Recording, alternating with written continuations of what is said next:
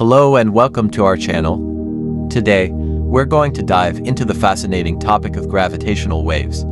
Have you ever wondered what happens when two massive objects collide in space? Or what ripples they create in the fabric of the universe? Well, you're about to find out.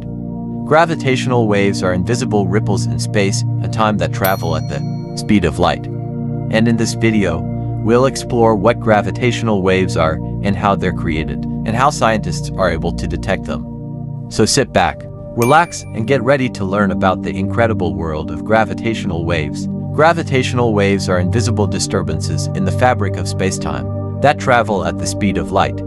These ripples are created by massive celestial events such as the merging of black holes or the collision of neutron stars. They are caused by the acceleration of mass in the universe, and they can stretch and squeeze anything in their path. The concept of gravitational waves was first predicted by Albert Einstein in 1916 as part of his theory of general relativity.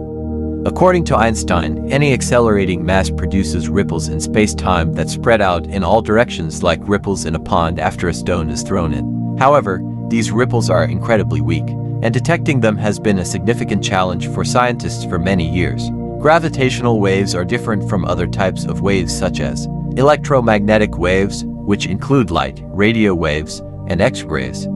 Electromagnetic waves travel through the universe at the speed of light and carry energy, while gravitational waves carry information about the acceleration of mass.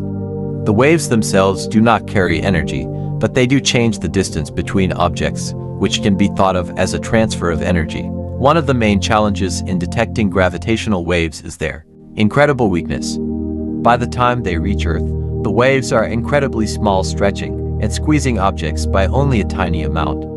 To detect these small changes, scientists use incredibly sensitive instruments called interferometers. The first successful detection of gravitational waves was made in 2015 by the Laser Interferometer Gravitational Wave Observatory. LIGO is a large-scale project that consists of two interferometers, one in Hanford, Washington, and the other in Livingston, Louisiana. The interferometers use lasers and mirrors to measure tiny changes in the length of their arms caused by passing gravitational waves, detected by the interferometer, and used to calculate the properties of the source of the waves. Since the first detection in 2015, LIGO has made several more detections of gravitational waves, and scientists have been able to learn more about the universe from these waves.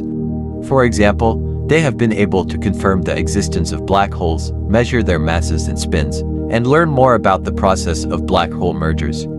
They have also been able to study neutron stars and their mergers, and they have even used gravitational waves to map the expansion of the universe. One of the most exciting things about gravitational waves is that they allow us to study the universe in a completely new way.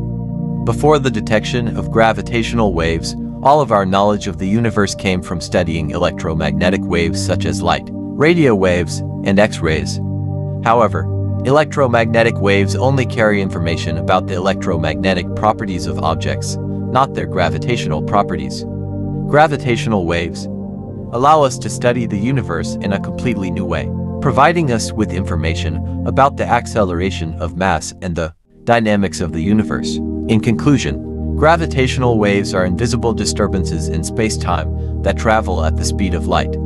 They are caused by massive celestial events such as the merging of black holes or the collision of neutron stars, and they can stretch and squeeze anything in their path. The first successful detection of gravitational waves was made in 2015 by LIGO, and since then, scientists have been able to learn more about the universe from these waves. Gravitational waves allow us to study the universe in a completely new way, providing us with information about the acceleration of mass and the dynamics of the universe. And that's it for today. We hope you learned something new about gravitational waves. Don't forget to like, share, and subscribe to our channel for more educational and informative videos. Also, if you have any questions or suggestions, feel free to leave a comment below. We would love to hear from you. Thanks for watching.